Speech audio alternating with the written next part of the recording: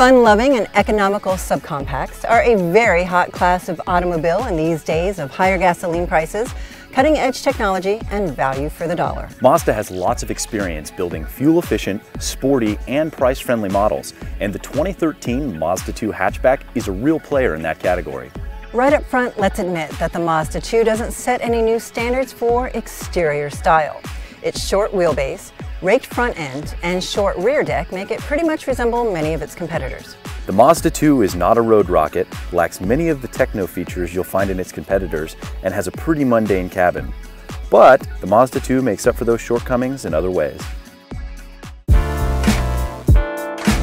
The interior of the Mazda 2 is not lavish or luxurious, but its simplicity and utility make for a comfortable environment. The front seats are just right for most adults, but taller drivers may wish for a telescopic steering column, and there's no escaping that the rear seat is on the cramped side. But its circular-style dash and control layout are simple and straightforward, with its orange-colored instrument lighting making it easy to read in daylight and soothing on the eyes at night.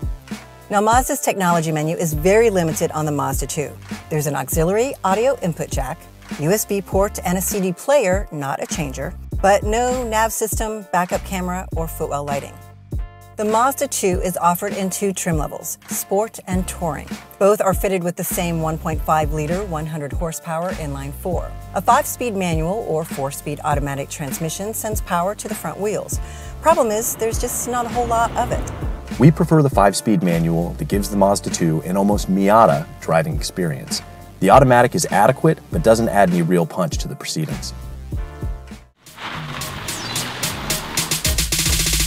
Here is where the Mazda 2 shines. It still manages to deliver that elusive fun-to-drive factor in spite of its lukewarm specs. The steering is razor sharp, and the engine's lack of strength is offset by its willingness.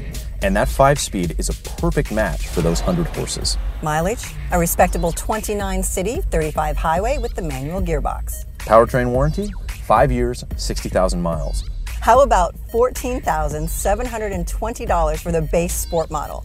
Spend slightly more at $16,210 for the touring trim, and you are styling with 15-inch alloy wheels, cruise control, and a 6-speaker stereo. Comparisons to the Honda Fit, Nissan Versa, and Kia Rio will show the Mazda 2 is also just a bit cooler and sportier. After pointing out all of the Mazda 2's weaknesses in the sporty subcompact segment, we still have to admit we're fans of this little hatchback. Price is hard to beat, the fuel economy is better than average, and the Mazda 2 will dart through traffic like a mini athlete.